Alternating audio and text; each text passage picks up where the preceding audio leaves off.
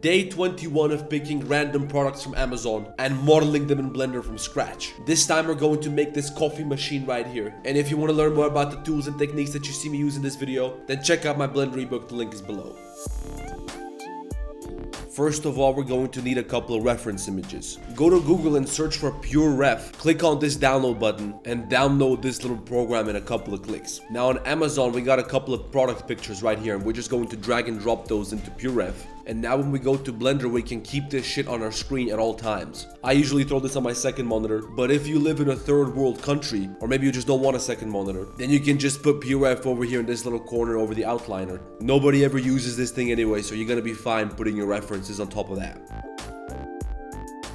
We're going to start by modeling this platform at the bottom here. To do that, get rid of the default cube, Shift A, give me a circle, and set the number of vertices to 64. Now extrude this up a little bit, then extrude it again and scale it down. And with Control R, we're going to add a bunch of loop cuts like this to turn everything into little squares. This is where we're going to start adding these holes for the buttons. But to do this right, we have to consider the polygon density here. So one button would take up an area approximately this large. If we inset this with I, and we cut a hole here, we can check this statistics box right here in the viewport overlays, and then we can see how many edges we got selected. We can see that we got 20 edges around this hole. So when we cut a circular hole, we want a circle with approximately that many vertices. It doesn't have to be exactly the same, but we can't have 128 vertices on the hole. So I'll place a 3D cursor around here somewhere. With Shift A, I'll add a new cylinder. Let's do 18 vertices. Scale this down, and now give me this magnet shit. Set that to face project, and make sure to check these two boxes down here. Now when you move this with G, it's going to align with the surface below. We're going to move that to the side here. Now select this shape, add a boolean modifier, set that to difference, and target this cylinder. In wireframe, you can now see the resulting hole that you're gonna get from this. I'm going to place it around here somewhere. Now apply the boolean modifier, get rid of this. Let's delete the hole at the bottom, and we gotta clean up this geometry a little bit. To do that, just take the vertices from the surrounding geometry which are on the edges of the circle. Make sure you don't take the vertices of the circle, and then slide those vertices with double G until they meet the vertices of the circle. This way you're going to get rid of your extra geometry, and you're gonna be able to clean this up a little bit. I learned this shit from Thomas Colin. He does this better than me. Go watch his tutorials if you want to get good at topology. There are going to be some parts where we can't make a quad. Instead, you can just add a triangle, and you can do that by selecting two vertices and joining them with J. Once you got this more or less cleaned up, press F to fill, extrude it inwards. We're going to try to make this flat by pressing S to scale and then clicking without moving the mouse. Set the orientation to normal and set the Z value here to 0. Now this is going to become flat. Then I want a loop cut here. Select this face on the inside, Control plus, scale that down, and now we got this hole for the button here. I'm also gonna add a loop cut over here. Alt S to push it inwards a little bit. Bevel this edge loop with Control B. Also select these two and bevel them. And now when we add a subdivision surface modifier to this, we can go Object Shade Smooth, and it's going to look much nicer.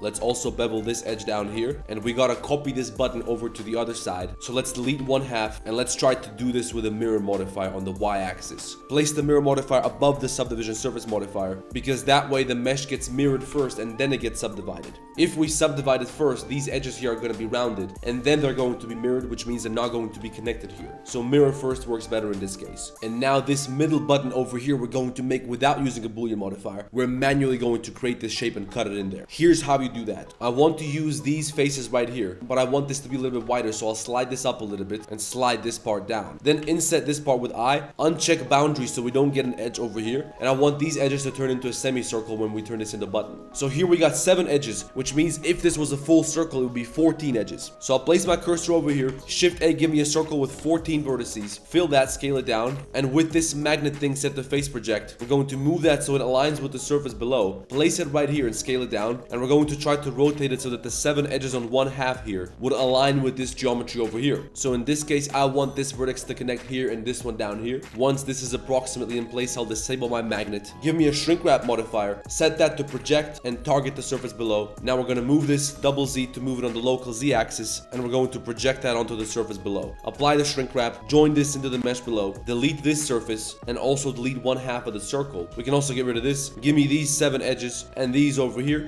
W, bridge edge loops, and that's perfectly connected now. To fill this properly at the right angle, we're going to place the 3D cursor over here, set the pivot point to 3D 3D cursor, extrude this out to somewhere around here, then fill this, go to top view, K for knife tool over here, click right there, Y for only Y-axis, and then we're going to make a cut right here, which is perfectly straight. We can get rid of this vertex, and we're going to do the same shit down here. So knife cut, Y-axis, bring it over here, enter, delete this vertex, and maybe this will look a bit nicer if we slide it down a little bit. But now we got a perfect hole right there. If we subdivide it, it looks even better. We don't even have to do no topology cleanup. This is why I don't like boolean. You always gotta clean up with boolean. It's always a pain in the ass to work with. This shit usually works out way better for me, but if you got a more complex shape, you might have some trouble with this technique. Let's apply the mirror modifier. Fill this, inset with I, Alt S to push it inwards, E to extrude, loop tools flatten. We're gonna duplicate this surface and scale it up, then delete the face at the bottom of this hole and bevel these edges here. We're also gonna need this button, so give me these edges right here. P to separate them to new object, fill, Shift 7 to align my view with this surface, place the cursor over here, 3D cursor pivot point, Shift D, right click, rotate by 180 degrees, merge vertices by distance. Now we got a circle which we can extrude up, delete the face at the bottom, inset, Alt S, bevel this, and now we got this little button for switching between fuck knows what. It's asking you if you want half a coffee or full coffee. Who the hell drinks half a coffee anyway? We also need a button over here. We're gonna create that from this bottom face. Extrude, inset, Alt S, bevel this. I'm gonna extrude this inwards, and then we can just duplicate this over to the other side. Next, we have to make this surface up here with the holes, so that when you spill your coffee, the coffee goes into these holes. And since you're probably not gonna clean it up for 2 weeks, it's gonna grow mushrooms and mold. Here's why Aryan is the best Blender YouTuber. With Shift D, I'm going to duplicate this circle and scale it down a little bit. Separate that to new object, extrude, right click, scale down, and we're going to bring this all the way inwards. Give me 4 loop cuts on the inside of this circle, and we're going to bevel each of those loop cuts to turn them into 2 or 3 new loop cuts. Then I'm going to use the faces which I just created to make the hole. For example, I can take this little surface, inset with I, loop tool circle, and that's going to be one of these little circles out here. Then over here, I gotta make 2 slightly larger circles, so I'll inset again, loop tool circle. With individual origins, I can scale these down to adjust their size, and I'm also gonna adjust their rotation so we don't get any busted up twisted faces like this. Then over here, I want another circle, loop tool circle. That's gonna be a little bit bigger than this one, and on the inside, I'm going to make 2 more. These are going to be a little bit bigger than the last one. We're going to select 16 edges like this because that's going to be 1/4 of this 64 vertex circle, and around this area, we're going to select 2 edge loops like this, Control E, mark seam, and that's going to be 1/4, which we're just going to duplicate and place it into a circle. But based on this, we kind of fucked up because we need some more circles, and it's going to be impossible to make them all perfectly tiled, but it doesn't matter. I'm gonna delete these 2 surfaces, copy this and place it into this hole. Do the same thing on the other side. I'm also gonna copy this hole and bring it over here. And once we got a couple of circles, we're gonna extrude them all, scale them down on individual origins, lower them down, extrude them inwards, and delete the bottom. Now select all the sharp edge loops, Control B to bevel them, place the 3D cursor in the middle. With L, select this surface, Control I to invert the selection, delete all the other faces. Now select this again, Alt E, spin, use duplicates. I want 4, merge by distance, and now we got a bunch of holes. Now the lower part of the coffee machine is ready. Let's move on to the body.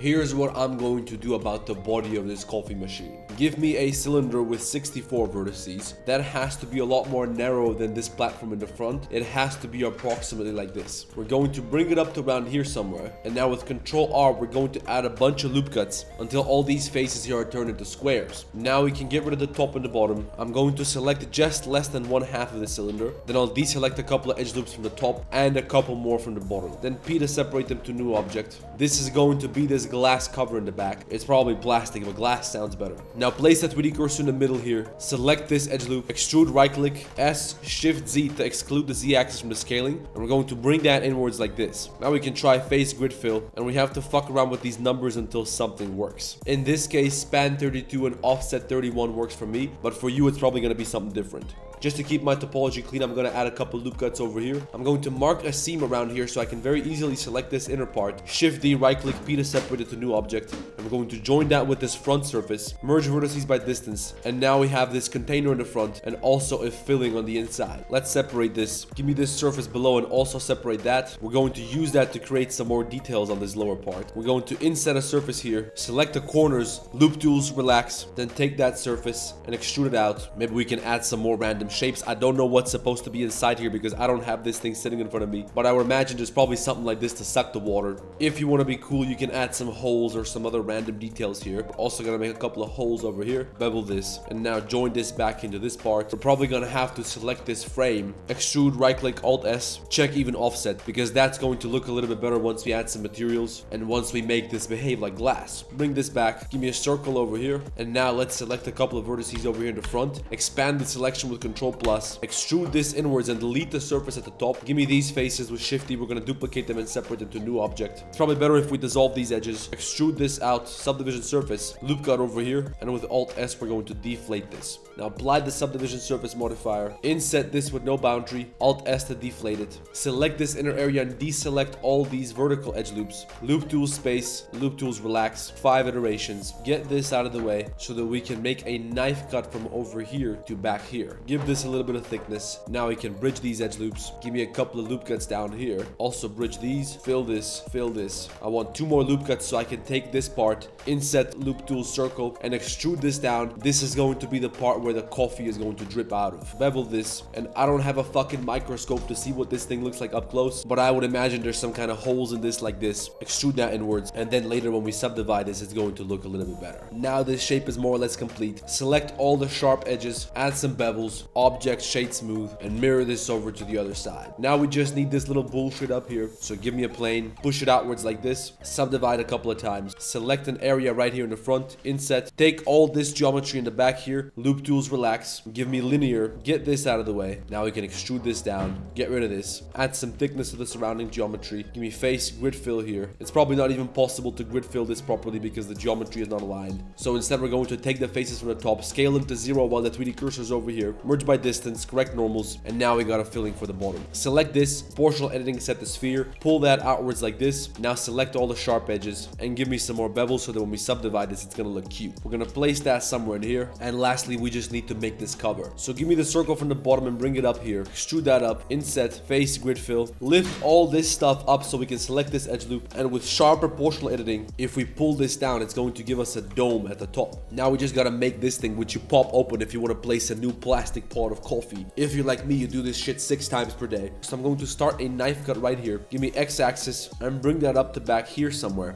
Slide whatever vertices you gotta slide to connect them with this cut, copy this to the other side, and now we can select this entire surface. P separate, give me my 3D cursor right here so I can scale this up on the x-axis, and then we just gotta figure out a way to fill in these sides. Extrude this down, fill this, then we're gonna start adding some subdivision surface modifiers, which means we also gotta add a couple of bevels. And once we got all the bevels and subdivision surface modifiers and whatever out of the way, now we gotta bend this thing. So here's how you bend this. Give me a circle, 128, flip it sideways, and scale it way up. We're going to bring that over here, and the curve of this circle is going to be the curve of the machine. So it's going to be something sort of like this, right? It's up to you if you want to make this curvier or whatever. Then we're gonna delete all this other geometry. Give me some subdivision surface, apply that. Object, convert to curve. Select all this and join it into the body here. We can even take this stuff and join it in as well. Then add a curve modifier. Target this curve. It looks like Y works as a deform axis, but we're gonna have to rotate this in some weird way. Rotate around the Z axis, move it on the Y axis. And this is why a curve modifier is a pain in the ass. Nobody in the world understands how it really works. It randomly snaps all over the place and it's completely unpredictable sometimes. Maybe I'm just stupid, so maybe it's about time you educate me on something. Anyway, apply that shit, bring it back in, and now we finish this model at the cost of my sanity. Let's go make a couple of textures.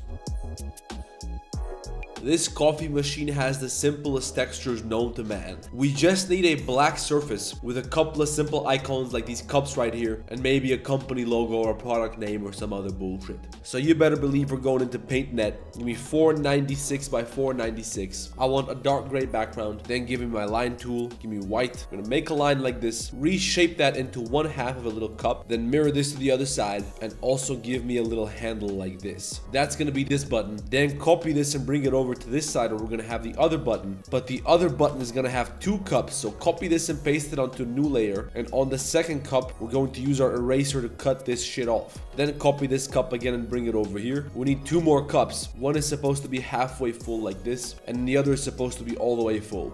Next, give me my text tool, font Arial, and I'm not gonna be a scumbag and take the company name. My company is going to be called DIS Bio 91. I don't feel like finding a cursive font. Maybe I just won't even put any text up here. I don't give a shit. It's good enough. That's all we need. Now we can just save this. I'm going to go to the shading workspace, new material, drag and drop this texture into this material, color into base color. I'm going to duplicate all of this so that I can apply my subdivision surface modifiers in case I fucked something up. And now I can come up here, select this little surface, give me U, unwrap, and in my UV editor down here, I'm going to adjust my UV map. Right now, I'm controlling only this little surface, and I'm going to place that over these coffee cups so I have some coffee cups over here. I'm going to apply the same material to these buttons. Now unwrap this, place that over this single cup right here, then unwrap the other side and place that over the double cup. We can apply the same material to all the other parts. If you want to prevent having text on any part, just select that geometry, scale it down in the UV map, and just place it over some dark area where there's no text. Then finally, we're going to apply the subdivision up here, select this surface and unwrap that, place that over my little logo, and now I just want some glass for this part in the back where you keep the water. So give me a new material, assign that there, we're going to name that plastic, crank up transmission, reduce the roughness, reduce the alpha. Now make sure you're in Eevee, go to material properties and scroll down. In the settings in the material properties tab, set the blend mode to alpha hashed. You can also try alpha blend. I don't even know what the difference is. I don't know if we have to do the same thing for the shadows. It doesn't seem to make any difference. Now this is transparent, and in render view that looks pretty cute. You can control how transparent this is by adjusting the alpha value. You can also control the roughness. Increasing the metallic value also makes this look a little bit better, but if you push it all the way up, it's not transparent anymore. Now we got a coffee machine that I'm going to animate the same way I always do. I'm not gonna show you that because I'm sick as a dog. I don't feel like filming this video anymore, but even though I'm sick as fuck, I'm still pumping videos every day. So check out the fucking ebook. I'm definitely gonna get banned from YouTube, so follow me on my other social media platforms. You guys seem to really enjoy when I bully you in these videos, so if you want to get bullied by me, go follow me on Rumble. I'm gonna make a bunch of videos on that platform about a bunch of different topics which I can't talk about on YouTube because I'm gonna get banned, but I'm gonna get banned anyway. So join my Discord, like the damn video, let me know what you want to see next, and I'll see you in the next one.